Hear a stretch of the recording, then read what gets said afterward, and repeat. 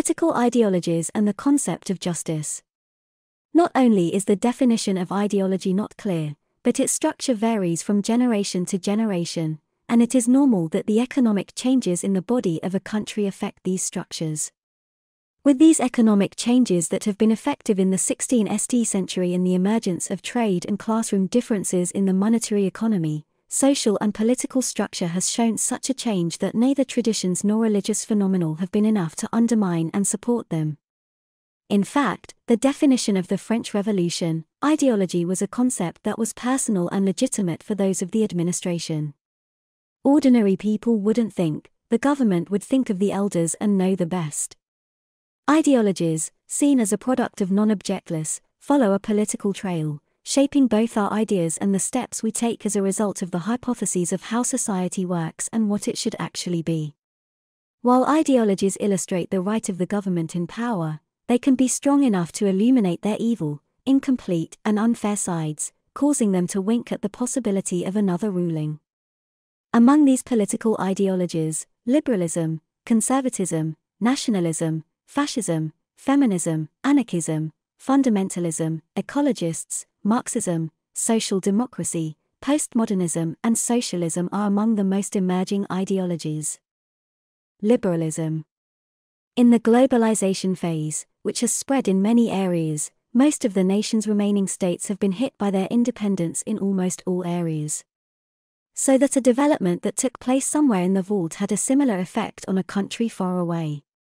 It is a current that results from the negative situations caused by governments interfering with economic markets.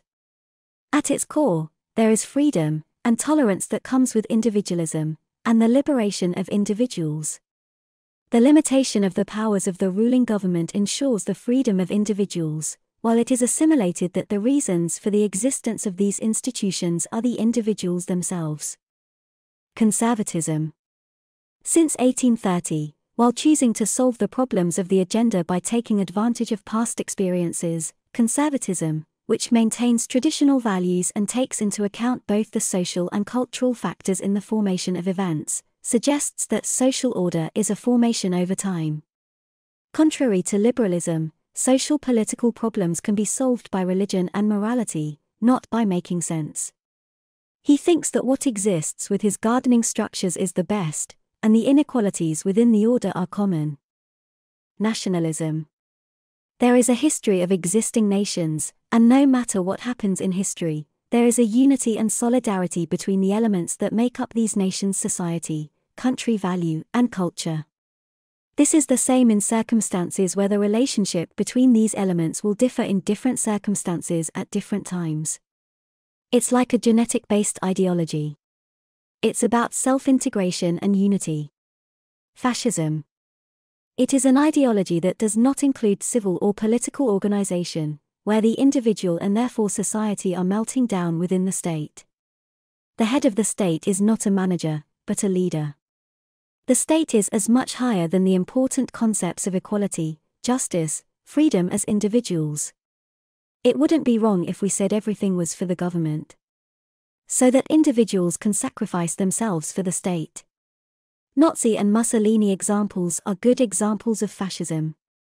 Feminism. It's an ideology that as society women tend to recognize and own their rights.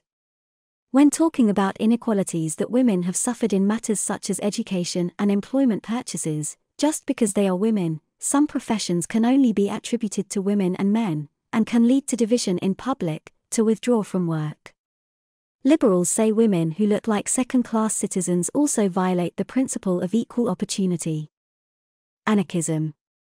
It is an ideology of any situation that has been suppressed and deported by society, including the state.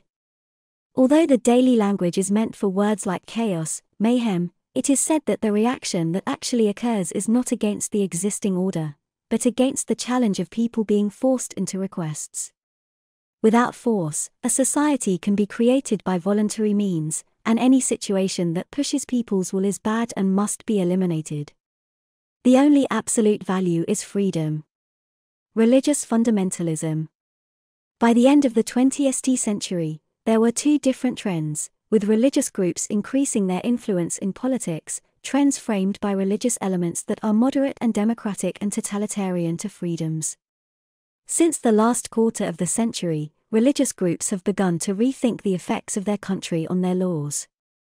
This ideology does not conform to the reduction of the religion factor in management, innovative ideas about religion and different styles within the same group. Ecologists. As their approach to environmental problems changed in 20YY, ecology was replaced by the term ecology. After the same word, the ruling government has become the name of an ideology developed to criticize issues in social, political, and economic terms and offer a new order. In this context, freedom is not considered in the political arena, but in itself. Marxism. In this ideology, which has been fed through the streets of the workforce throughout history, is in conflict with the bourgeois class, and is opposed to capitalist order, equality is more associated with society itself. It continues the ideology of broken communism. While the state is not next to the working class, it is seen and works in this class as part of the capital class. In a management that results in the power of the labor class, production tools will be combined on one roof and clashes with the class will end. Society will only exist as much as it does. Social democracy. It is an ideology of the unification of liberalism and classical socialism, and the common interest of the market and common ownership, where liberalism comes from, on the one hand, is that society's interests are above all else as an advocate of labor.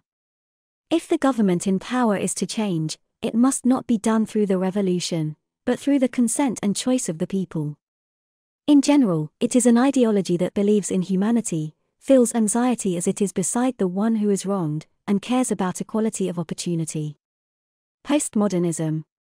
It is about an understanding that does not base on theory and reality compatibility, but does not connect to a logical error that does not include contradictions and vicious loops within the administration.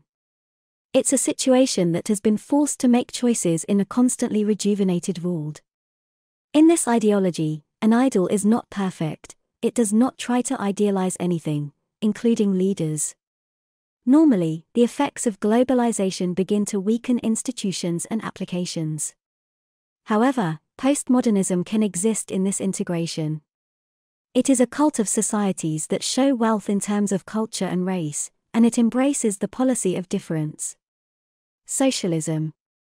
The Industrial Revolution is an ideology that reacts to creating class differences in society and causing inequalities in income and rights.